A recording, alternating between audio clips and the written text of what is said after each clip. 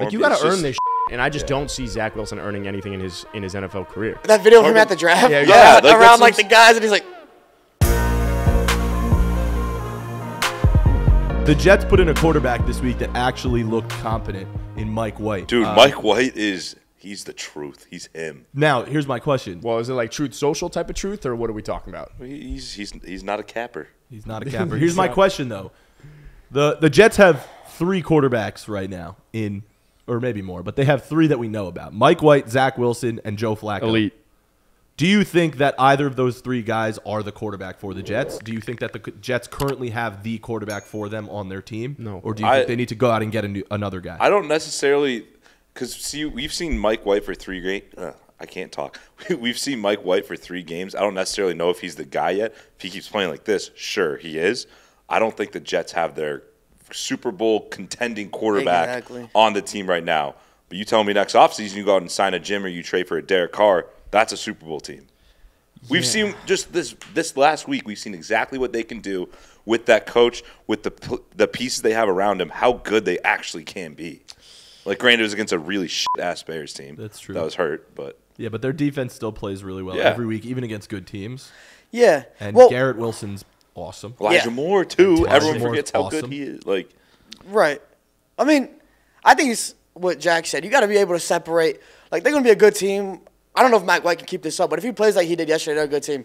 But if we want them to be Super Bowl contenders, then they need a Jimmy G or a Derek Carr or somebody else on that market. And I don't think they're going to be in a position to draft somebody very high up in the first round. Obviously, they're 7-4, so they're not. But that's what we have to separate between. Zach Wilson sucked, so it's clear that they're better with Mike. We also White. need to clarify that they played the Bears. And that's true. Anyone's putting up those numbers against that Bears team. Mike White put up numbers against the Bengals last year. What would Zach Wilson's stat line be if he had played, though? 0-0 because he f***ing stinks. You said everybody would put those numbers up. They also played the Bears without Justin Fields. So like, it was the Bears. The Bears had a couple of their, like, the guys in the secondary hurt. Like, Eddie Jackson Mike White could not have been primed for a better day. Like, but still, like, Zach Wilson would not have put up those numbers. I don't think the Jets' quarterback of the future is on this roster right now. Yeah. And, I don't know how long that future is. I think they should go after Derek Carr or Jimmy G because it's clear that roster can't contend right now. We've said that for weeks now. I think Zach Wilson is just a guy that, he's not coming back from this right now, at least this season. Yeah. He needs to sit on the bench. He needs to understand that in this world, in the NFL, you got to earn your shit. Yeah, you don't just 100%. Get it handed to you because you were the number 2 pick in the draft because you learned how to torque your hips like Dak in a pro day throw. I think what the Jets have been doing wrong in getting quarterbacks has been they've been trying to get guys who have this intangible skill, like a Zach Wilson. But if they were going to add a guy like Jimmy Garoppolo, who's just a winner, someone who can go out there and lead your team to a win, not going to make a ton of mistakes, then I actually think they could win a lot of games and be a really solid team. I saw some stats to put in perspective, just how because we've known Zach Wilson's bad, but Mike White has started 3 games in his career. He has 2 300-yard passing games. Zach Wilson has 0. Yeah. The passing touchdown leaders for the Jets this year, Joe Flacco has 5. He leads the team. Then Zach Wilson with 4 and Mike White with 3. Damn. That's ridiculous. One game. Here's a take. I think Zach Wilson is going to be a career backup after this season. Yeah, I think he's going to. They're going to try to start him on another team. He's going to be bad, and then they're going to put him in the backup spot, and he's going to just stay there. I could see him going to like a Panthers or Commanders or something like that. But again, we're so attached to what the intangible. Can they throw 150 fucking yards? Can they throw it out of the stadium? It's all mental. It's not all mental. Dude. It's not all mental. Patrick Mahomes is so much more than mental. But he has both of them. The reason he's the best, he finds success. the reason Patrick Mahomes is the best is because he has both the best skill and the best mental game. Well, and you see Patrick Mahomes when he has a bad game, because he had a few of those last year, that run where he wasn't playing well. Yeah. He took initiative to say, hey, this is on me. This is my fault. We're not playing well. Zach Wilson had the worst game that I can think of in a long time. Yeah. And he's no, I wasn't the problem. I mean, look, they say never judge a book by its cover. I judged Zach the second I saw him. I just don't see him as an NFL leader in the locker room personally. He's not. He doesn't look like one. One. Let's be honest. He's a clean-cut white Mormon dude that grew up in Utah. It's hard that video of him at the draft. Around the guys, and he's like. Right. He doesn't seem like a guy that's like gonna just like gel the locker room. Yeah, and it's not like It's not like he grew up in Utah as a Mormon, then went to a school like a Florida or something like that, where you're gonna see people from all different like types walks of life. Yeah, Yeah. he stayed in BYU with all these Mormon. You got to earn this.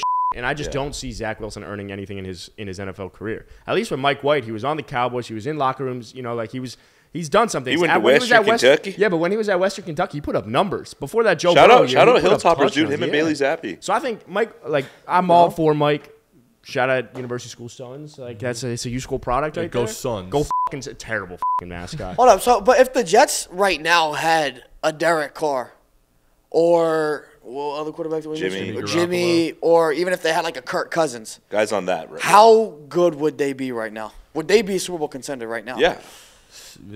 Super Bowl contender. I think they'd be like a team like we. They'd be like Bengals level probably. I was about to say like Bengals type of thing where they're like not on that level, but damn, if they get hot, watch out. Or they have the same record. Next year, once they get success, watch out. They have the same record as the Bengals right now. They're both 7-4, and the Jets had to deal with Zach Wilson for weeks. Yes, but who do you feel more comfortable in big moments? What team would you feel more comfortable? Well, the Which team Bengals. do you trust?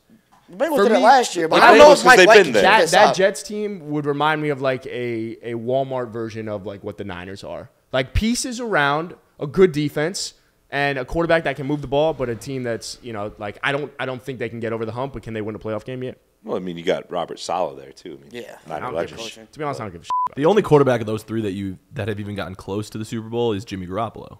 Of those three you just listed, Kirk Cousins and Derek Carr, right? True. So like, I mean, I can't.